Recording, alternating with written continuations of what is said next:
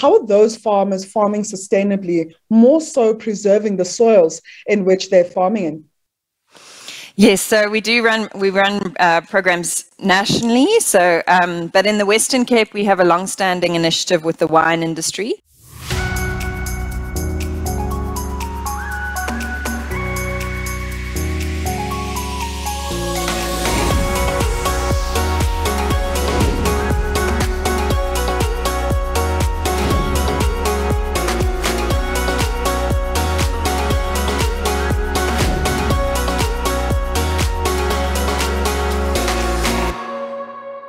Welcome to the Private Property Farming Podcast. My name is Mbali, Nwoko, your host, every Tuesdays and Thursdays right here on the Private Property channel. Thank you so much for joining us wherever you're watching us. That could be Facebook, Instagram Live, YouTube, or Twitter.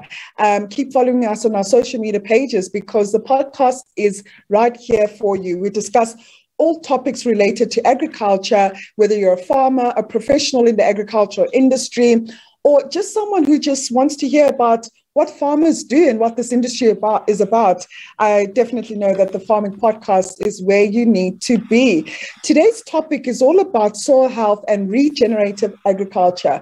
Quite interesting terms, and they've been thrown around of late, obviously with the words or terms such as climate change as well, sustainable farming. And we're going to unpack some of these terms today with Shelly, who is the program manager for WWF South Africa. She's going to be joining us in a few seconds and she'll be explaining her role and what her organization does. And we're obviously going to unpack tonight's topic with regards to soil health and regenerative agriculture. If you have any questions for our guests this evening, please feel free to ask and we will respond accordingly with regards to your needs. Continue to like, share, and tweet this podcast episode. And let's get right into it and speak to Shelly. Thank you, Shelly, for joining us. How are you doing? Thanks, Mbali, for having me. Great. So WWF, what I know about it is a cute little panda as its logo. Tell us about the organization and what does it do? So WWF is not the Wrestling Federation, but yes, it's the Worldwide Fund for Nature. And although our icon is a cute, fluffy panda bear, we are basically involved in over 100 countries, trying to conserve nature and create a future where people and nature can thrive. So in South Africa, that is about conserving a variety of different species, not only the iconic rhinos and elephants, but also natural habitat that appears between agricultural areas. And so that's where I come in. I run a program within our sustainable agriculture portfolio, and we work with fruit and wine farms in the Western Cape and the fruit farms obviously nationally.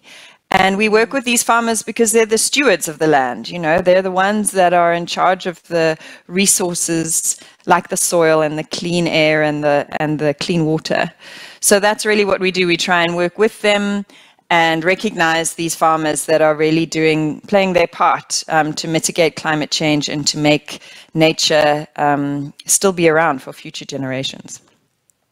Yeah, so you're saying you're working with fruit and wine farmers down in the Eastern Cape, and those are long-term crops. How are those farmers farming sustainably, more so preserving the soils in which they're farming in?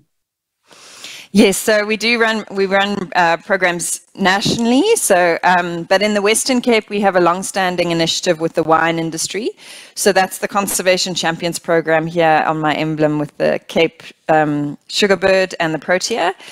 And but of course, these farms, they're not only producing, they're not only having vineyards and producing grapes for wine. They also have fruit and annual crops. And so what they do in terms of their practices needs to be adopted across all of their different crop types. And in terms of regenerative agriculture, it's a big word. It's quite a technical topic, but basically it means you're restoring the soil, particularly. You're restoring the land. You're putting back in more than you're using for your production.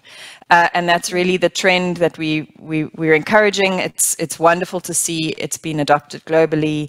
and the value of a healthy soil in terms of increasing your yield and therefore your businesses, but also in terms of returning the function back to the soil. Because without soil, we will never have the food on our plates, and we won't have a lot of the services that a healthy soil provides. If you think of water filtration, of absorbing the water in the soil, a healthy structural soil is the foundation of our survival, really.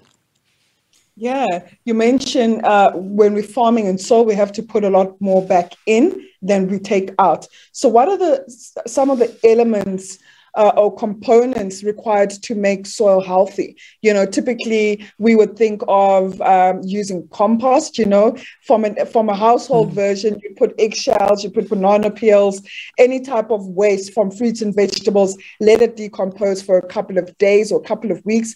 And then from that, you can put back into the soil. How do farmers work in this way, putting more back into the soil, especially at commercial level? Yeah, well, gone are the days where it was thought that kind of a bare, barren soil was a clean soil and the way to farm. I'm very grateful that, you know, we've seen the adoption of cover crops. So as soon as you start covering the soil again, you are helping to return some of those functions back. So a bare, barren soil will just be at risk for erosion.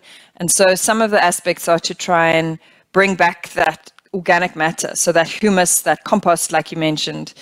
So starting off by sowing cover crops, a variety of different annual species, and then really actively returning the soil carbon, the organic matter back into the soil.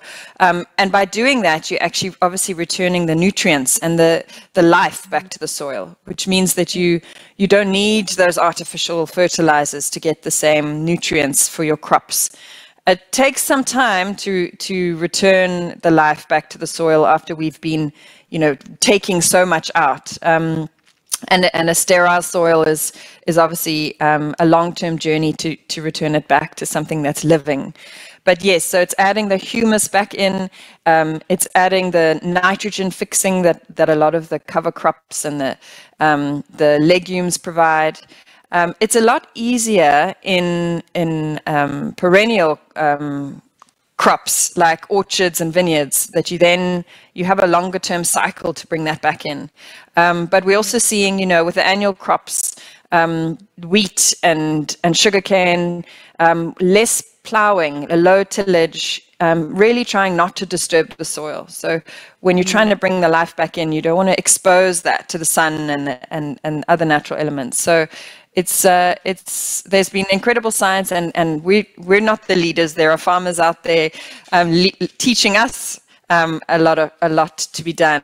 But yeah, South African farming, the farming community is always innovative and always trying to try new things, and especially living through droughts and realizing how changing farming practices makes a huge difference on that available resource. And also with the input costs being so expensive. You know, fertilizers are fossil fuel based, so they go up when the diesel price goes up, and it's becoming unaffordable. Thankfully for us, the environmentalists, but it's becoming unaffordable to be just relying on agrochemicals to keep the soil and the crop healthy. Yeah, still on the topic of soil, Shelly, how does one determine whether or not they've got good soil? Does the color change? Is there a difference in texture? How does one know that you're actually farming in good soil as opposed to bad soil? So there's a variety of different aspects to the soil that you need to kind of assess. So you look across the biology, the biological factors of the soil, how it feels, and whether it's a clay kind of soil or a sandy soil. So that's also the physical elements of it. And then the chemical aspects, that's usually what people take into a soil assessment or through the lab. So I think the best way is really to take a sample and send it off to a lab where you can really see what the nutrient count is. But also, I mean, you can smell and see and see if there's roots, if there's hojas, if there's worms, if there's life in the soil. And most of the farms, I mean, this is the starting point of their businesses, so they know what's at stake, and they know their soil and their land very well. It's been going for generations, and you really can smell and feel and know whether there's still life in that soil. But to know exactly what you need to add back in, you've got to measure it effectively, and so you do need some analyses to be able to do that. And but yeah, we're trying to promote the fact that you can't look at anything in isolation. So never just the chemical aspects of the soil, but what is the structure? What is the physical side of the soil? Is it too sandy? Do you need to add a little bit more humus to make it retain that nutrients and retain the water? And so, yeah, there's a number of different aspects, but it's about bringing that life back. Yeah. How exactly do you work with farmers in your program, right? It's the fruit and wine farmers. Are you teaching them about soil conservation, or are you predominantly working with the farmers just to get research in terms of how they're farming, what innovative practices are they using? Or are you bringing them knowledge to the fore so that they can adopt in their farming practices? So maybe if you could just outline for us what exactly the program that you're currently managing and overseeing, what exactly does it entail, and how do you work with farmers on the ground? Okay, thank you. So as WWF, we're a conservation organization, but we realize that obviously a lot of the land in South Africa that has conservation value or is really important for biodiversity or really important for water security, for water sources, is in the hands of private and communally owned farmers. So we realized that we need to work in harmony with agriculture because it's the biggest impact on biodiversity. And agriculture is one of the largest water users as well. So obviously in a country like South Africa, we need to be able to put food on the table and grow the economy, but also make sure that there's enough of those natural resources to sustain and allow that future growth. So we work across different industries. So my program is obviously fruit and wine, and generally we work with the industry associations. So we develop biodiversity guidelines or environmental standards that the industry can adopt that are locally relevant and help them get access to market. But more than anything, what drives my passion is working on a one-on-one basis with a lot of these farms and learning from them what they've been doing. As I say, they're very innovative, and quite often it's connecting the research with the practical example and getting that information out there. So we do try and share knowledge, develop resources that can be used, and opportunities like this is a wonderful example. You know, that there are always alternatives, and there's lessons that we can share to increase the adoption of regenerative practices, and so that you unpack it a little bit. And then also just to recognize those farms that are leading the way. And so, for example, in the wine industry, the wine farms that sign up with us, they commit to adhering to very high levels of environmental conservation, and the way they produce their wine is in harmony with nature as much as possible instead of fighting nature. And so, and then they're allowed to use the Sugarbird logo on their wine to differentiate themselves in the market.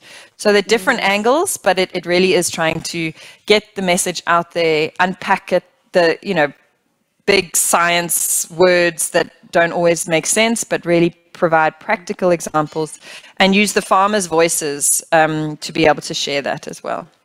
Yeah. Do you think the market cares about how the farmers are producing their wine? Like you mentioned, if a farmer is using very conservative agricultural practices, they get that Sugarbird sticker. Do you think consumers even know what that Sugarbird sticker is? Because they'll just be buying wine and, they go home and drink with friends or something like that. So do you think the market really, or consumer, do you think the market or the consumer market really cares about regenerative agriculture and the way in which wine or fruits were produced? Okay. I think the timing is right. I think maybe 10 years ago, South African market was buying on price point only, and there's a lot of stickers out there. There's a lot of labels promoting organic and all sorts of things. And so I think there is a role to inform the consumer. I think the trends these days, the consumers want to use their purchase power and want to be able to support, be part of the solution of helping to conserve the planet. But it's critical that we inform the consumers, that they know what the sugar bird and the protea means, that they can trust what that logo is on the product, because ultimately, obviously, price is a factor, and you'll choose what you know and what's familiar to you. But if you're suddenly aware that a wine farm that you've anyway enjoy their product is also part of the conservation champion program, then you might tell friends, and those friends might tell other friends, and that's how we raise the awareness. And I think it's really important because there are so many farms out there that are doing incredible work, and they really are taking it very seriously, their role in terms of conserving the planet and providing food for our tables, and really an important role in the economy as well, for job security and livelihoods. So I think it's really critical that we are able to support these farmers and kind of build the trust around that supply chain. Absolutely. Well, it sounds amazing with the work that you're doing. And I guess it's always interesting to work with various farmers, farming different commodities and just seeing the different things that they're doing on their farms to ensure that their farms are sustainable, to keep their soil in good health. My last question for you, Shelly, before we let you go is, because you work for a global organization, how do South African farmers compare to those of the rest of the world, especially when farming or adopting new innovative and farming practices like regenerative agriculture? That's a tricky question, but I appreciate it. So I think because of the scale at which we operate, we're quite fortunate in that we've got that blend between large-scale commercial production and many layers smaller than that. And I think linking those two is really important. There's the huge local market, which is quite informal, and how do we bring those farms in and recognize them because they're farming regeneratively, and then it's not only those big commercial farmers that are gaining the recognition and the market access. So I think South African farms, we measure everything because everything costs much, so electricity is expensive for pumping your irrigation, fertilizers are expensive, so we unfortunately don't have a lot of fertile soil in South Africa, so we've got a long way to go to build that healthy soil back up again. But there are farms that are doing it and seeing the returns. And we're not talking only shifting to organic practices, but we're just saying bringing back that life and making sure that you're able to produce enough crop to make your business viable, but you're not taking everything, all the health out of the system. And so I would say South African farms can teach the world a lot of different aspects of how we farm in such a biodiverse habitat. In the Western Cape, the wine farms are in the same area as the Cape Floral Kingdom, which is the biodiversity hotspot in the world. And so, and a lot of our natural area in South Africa, there's farms right alongside it. So we are farming together with nature. And I think that's really something that we should be proud of, and we should celebrate, and we should share those lessons so that we can get recognition and we can get more access in the international space. Awesome. Thank you so much for your time this evening, Shelly. I think the guests really appreciated it, and I really appreciated the conversation. And it's always interesting to see what other organizations are doing out there in the agriculture sector, because we don't get to speak to individuals like yourselves. It's hard to access professionals like yourselves because you're very busy. But yeah, it's been a blessing to hear you share some knowledge and also put us put South African farmers on the forefront, you know, in comparison to those global farmers. And thank you also for unpacking the term regenerative agriculture in a very simple and easy to understand type of way. And yeah, all the best with the projects that you're running, and keep supporting the farmers. And yeah, thank you for your time. Thank you for the opportunity, Mbali. Thanks very much. Take care. Thank you. That was Shelly Fuller, the Program Manager of WWF South Africa. And our topic this evening was all about soil health and regenerative agriculture. We unpacked both of the terms and got to understand what Shelly does with the wine and fruit farmers in the Western Cape. If you missed this episode, you can catch it on YouTube, on our Private Property YouTube channel, under the Farming Podcast playlist. Continue to like, share, and comment, and please subscribe to our YouTube channel. Follow us on our social media platforms, and send your suggestions on what topics you would like us to cover right here on the Farming Podcast. That's it from me. Good night.